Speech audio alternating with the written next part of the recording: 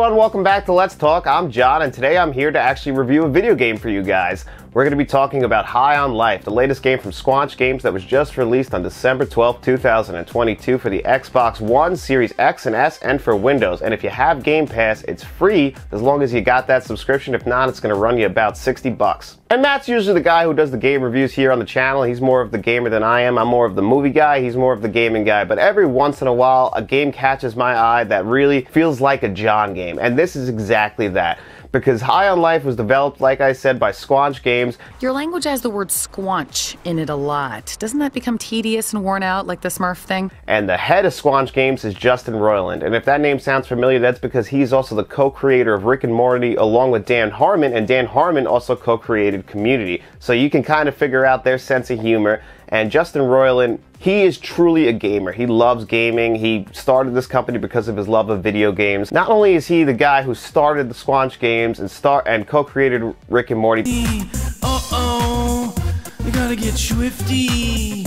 but he is also the voice of Rick Sanchez and Morty from Rick and Morty. So that voice is very familiar, and you just hear it when he talks. And this game is a passion project for him. When I first saw the gameplay for this, and I saw the talking guns, and how the first gun you get, Kenny, sounds just like Morty, and I saw exactly what the premise of this game was, I was like, that game is for me. That's my kind of game. It's a single player only game, so I don't have to worry about getting my ass kicked online like I always do when I go online. And it's just about having fun, playing a regular old-fashioned single player game, the kind of game that I grew up loving because I was never an online gamer. I would try. I would just get absolutely destroyed online anytime I played, even from when I was younger, and even at my best, I was never that good. So I always preferred single player games where I can get into a narrative. I guess that's the movie lover in me. I just need a good story, and this game is perfect. This is the kind of game, if you're a fan of Rick and Morty and you know that sense of humor, this is the kind of game for you. And this is exactly the kind of game for me. Hey guys, I know John is the main reviewer on this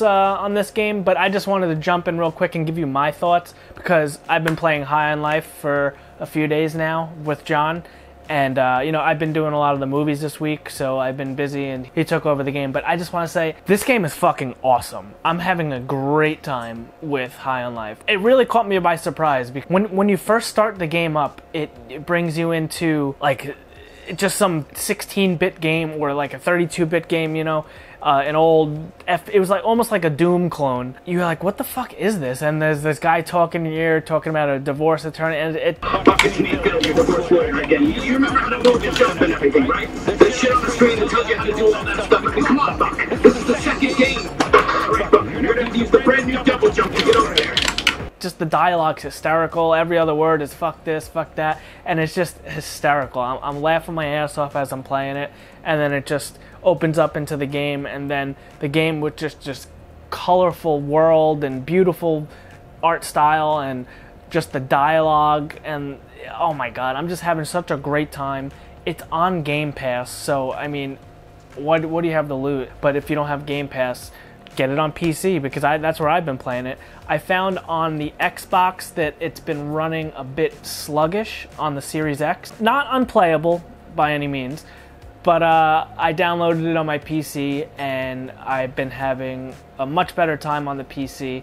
It performs much better on PC. But I did play for the first hour or so on the Xbox, and then the next day I played on the PC, and it was a noticeable difference. But again, it's not unplayable on the Xbox, and I think they've been patching it to improve stability and stuff like that. The gunplay is just, it's good. You know, it's not clunky. I think it works very, very well for the world they created and the game they're creating. I like all the elements, like all the movement elements where you could swing around by the knife, and it's a ton of fun, and the dialogue is hysterical. You got to play this game by yourself with no one around distracting you, and just listen. Even just the gun just starts bullshitting with you. All the AI, like the NPCs in the world, they're just listen to a conversation that they're talking about. I think it's hysterical. And also one thing I wanted to point out, when you're back in your house, I don't want to spoil too much, but you go to your house a lot. Next to the couch, there's a poster on the wall of Tammy and the T-Rex, and they actually have that movie playing on the TV. The entire movie, you could watch the entire movie in the game, and it's a young Paul Walker wearing a crop top, which I thought was hysterical. But on the bottom right of the poster, it says Vinegar Syndrome, and I was like, holy shit, Vinegar Syndrome, like that's a boutique 4K or Blu-ray label. Like, the Justin Roiland reached out to them. They had the rights to Tammy versus the T-Rex. And for people who don't know about Vinegar Syndrome, they just actually did this beautiful release of Roadhouse. So Vinegar Syndrome does great work, and I just thought it was really cool that they were featured in this game. I thought that was a nice little Easter egg for the physical collectors out there, and just hearing Justin Roiland talk about Vinegar Syndrome, I gotta admit, was pretty damn cool. I'm just having such a great time.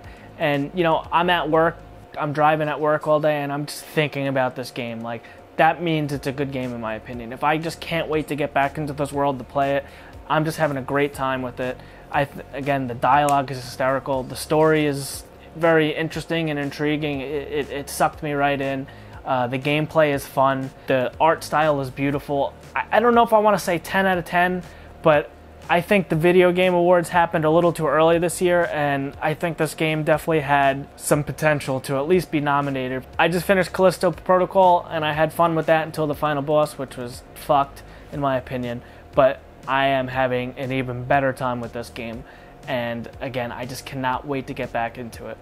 But I'll let John finish off the review. I just wanted to give you off my thoughts.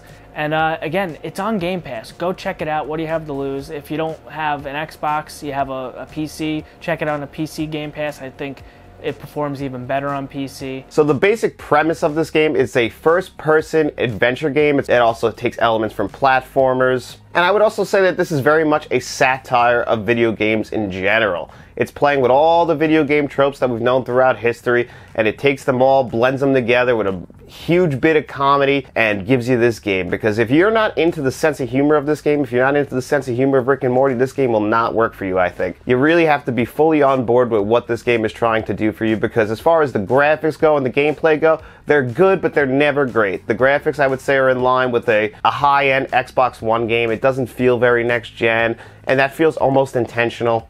And that worked for me personally, but I don't know if that's going to work for everybody. You know, this game is not that silky smooth Call of Duty type of game. You know, the graphics are never trying to hit those kinds of levels to be lifelike. You know, it looks like a cartoon, it plays like a cartoon, and it's never really going for that. You have to be on board with that, I think, because if you're not, it's not going to work for you. This is not anything that's even in the same ballpark as God of War Ragnarok or anything along those lines. Now, it feels almost like something that you would download off of Game Pass in general, but what really makes this game stand out is not the gameplay and the visuals, but it's the story itself, because every single character in this game is written perfectly. And like I said, it's got that Rick and Morty sense of humor, so it's really, really, really, really funny as long as you're on board with that. Because the things that these characters say is just absolutely hysterical. Like, I had little laugh out loud moments listening to these people talk. You know, your lead character himself actually doesn't speak. You know, Kenny, the first gun you get, who is voiced by Justin Roiland and sounds just like Morty. Sure, I don't think they've even fired a gun before today. And wait, you want the house? He does all the talking for you, and as you get more galleons or the talking guns, they're alien creatures themselves, the talking guns. As you get more of them, you actually get to learn more about those guns' personalities. They all have their distinct personalities. Kenny's the handgun, you get him first. Then you get Gus, who's a shotgun. And my personal favorite is Creature, which is just a shooting gun that shoots out his kids. And he's just so happy to be there with you. And these kids that he shoots out are basically little Mr. Meeseeks, if you remember from Rick and Morty. Like, I can't take it anymore! I just want to die! We all want to die! We're Meeseeks! Their only premise in this game is to kill and bring you health. That is it. They don't care about doing anything else. And as Creature says, who shoots them out, they're perfectly fine with that, just like Mr. Meeseeks. This is how they live. But Creature, he is just my favorite gun. I just love how it says he's basically just super brainwashed and everything. He's just, I love you. I'm so happy to be here. He just, the whole time you have him out, he's just happy to be there. Every gun has their own personality and they're all hysterical. You're going to want to hear every single thing that they say because they're judging you, who you're killing and what you're actually doing. But before I get a little too off topic, if you're unfamiliar with the premise of this game, Earth gets taken over by some sort of aliens called the G3 cartel because they're using humans as drugs. One of the biggest drugs in the entire universe is human beings. So they're trying to take all these human beings in and use them as drugs.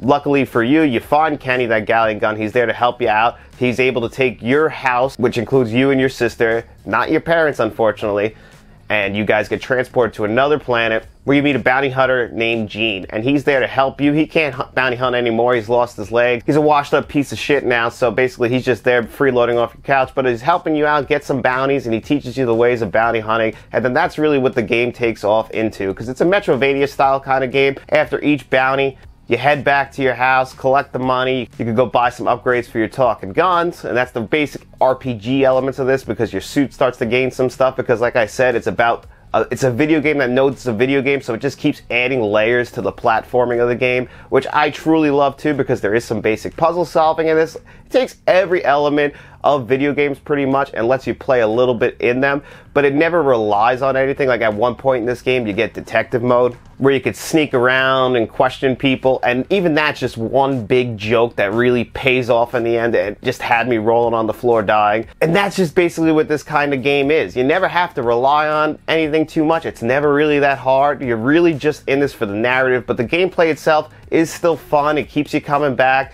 It's nothing too crazy. It's nothing too hard. The enemies you don't have to worry about. It's just some good, clean fun with a really raunchy, dirty sense of humor that I absolutely loved. And the locations you go to never get boring, because you start in your house, you go to a bounty machine, you pick your bounty, and you go to a different planet, and you explore that planet, and all the enemies are basically the same, but you basically are working your way to one big boss, and these boss fights pay off perfectly. They're all really funny. One in particular did something in a video game that I've never seen any video game ever do. It really did just have me cracking up, and the achievement for it, again, because the achievements are all tongue-in-cheek too, they're all really funny. Like, you get an achievement in this game for just doing nothing, just so it looks funny on your achievement list. I'm not going to spoil what any of these achievements are, but just so you know, they're just so funny. And that's really, again, just something that I really eat up, is the fact that this video game knows it's a video game, that it's a satire, that it's in on the joke. It's never trying to take itself too seriously. You're just never going to be bored with this type of game, as long as you're into these kinds of games. Because I can see a lot of people getting on into this game and feeling like it feels pretty old, it doesn't feel like a brand new game, and I totally understand that. There are some flaws to this game. I'm not going to sit here and tell you that this is a perfect game. I had some game crashing glitches where the game was supposed to load up a new group of enemies. That is the only way to progress through a boss fight, and twice it didn't load up those enemies and I had to restart the game. I had some issues where I had some clipping issues. Certain animations just didn't look right. Like, you would cut people's throats and like you wouldn't see any animation for it. You just see blood fall out. And you know, I think that did kind of still fit in with the art style of the game. But those game crashing glitches can be unfortunate, and I'll admit that they definitely did take me out of it a couple times, where I was like, come on. Like, you know, I was a little bit frustrated. But I did hear Justin Roiland talking pretty recently on the Kinda Funny podcast, and he said that they're working on making sure all that stuff gets cleaned up. Because Justin Roiland seems like a really cool dude who he's really happy that this game is out there. He just seems like a down-to-earth guy. And he really put his heart and soul into this game, him and everybody at Squanch Games. It's only about 60 people, so this is very much an indie studio who is really, obviously he gets to ride off the Rick and Morty name, and if you're a Rick and Morty fan, this is the game for you. So overall, what do I think of this game? I think you're going to really enjoy this game as long as you enjoy that Rick and Morty sense of humor. If you're not into it, this game is absolutely not going to work for you. I think you're going to get bored. I don't think you're going to have a great time, because the gameplay and the graphics, the audio, I don't think are enough to keep people coming back. The only thing that's going to keep you coming back is that sense of humor. I wanted to find myself in every single scenario that this game could possibly lay out. I've already beaten the game, which I haven't beaten a game this fast in a long time. That's how hooked I was into this game. I haven't been this hooked on a game probably since earlier in the year with Tiny Tina, which was another satire of video games. And this is just my kind of game. I feel like the reviews on this game are very mixed at the moment, because I feel like a lot of people are, especially for the $60 price tag. I'll admit, do not buy this game for 60 bucks. It's not a very long game. I think it's the best option for this is if you have a Game Pass subscription. It's absolutely worth it. If not, wait for a sale, 30 bucks. This game is absolutely worth it at that price, because the graphics, audio, visuals, the length of the game, what we're used to in 2022 with these 100-hour games, that is not this game. You beat this game once in about 10 to 20 hours. You go back, clean up some achievements. It takes another 10 to 20 hours on the hardest difficulty. And that's really it. You're going to be looking for Easter eggs. You're going to be hanging around with the Mac and Cheese brothers. And that's really what this game is about. It's all about that story. It's all about that comedy. It's absolutely not about that gameplay, which is fun. I just can't stress that enough. It's really fun. It's just nothing that you haven't done before. It adds little elements, but really it's just letting you play around in this world that they've created, and they want you to really progress through this really funny story. It's basically one long episode or movie with characters that you do get invested in. If that's something that sounds like you would be interested in, if I'm going to rate this game on a score of 1 to 10, I'm going to give this game a really solid 8 out of 10, other than some game crashing glitches and a little bit of clipping issues throughout, and some other glitches throughout this game. I'm not going to sit here and say it's perfect, but overall, I really do think that this is worth your time. It's not going to be a huge waste of your time if you're not into it, because it's not a very long game. But I really do think that it's something that you should play. I think you're really going to enjoy it, and you're going to have a smile on your face the entire time. So I can recommend it pretty highly. And you can grab it right now on Game Pass as long as you have a Game Pass subscription. So that's one of the beauties of Game Pass. But anyway, that's going to do it for us here on our review for High on Life. We hope you like this review, and if you do, nothing helps out the channel more than by you liking this video, subscribing to the channel, and telling all your friends.